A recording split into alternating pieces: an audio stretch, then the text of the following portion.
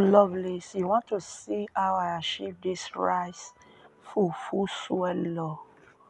Come, let's do this together. Here I have hot water. I added 1.5 cups of this rice, white rice, and I like to boil up, and I'll sieve it and bring it back to the gas cooker. So I added 2 cups of hot water and I stirred. I cover and I allow it to cook until it is soggy.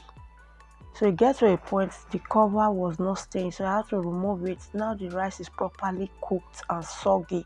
So what I did, I added a lot of sauce. So if you are new to the channel, please subscribe, turn on the post notification, and be a member of this family. Check my channel out for other videos that you might find helpful. All my returnees, I really appreciate your love and support. Keep liking, keep sharing, keep commenting. May the good Lord bless you.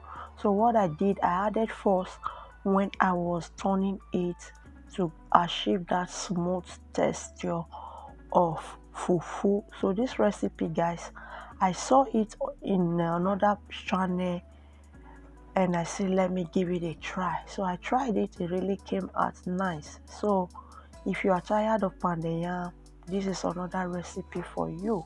So now I have done with it. I will just put it in my sack and I will roll it. Our rice fufu swallow is ready.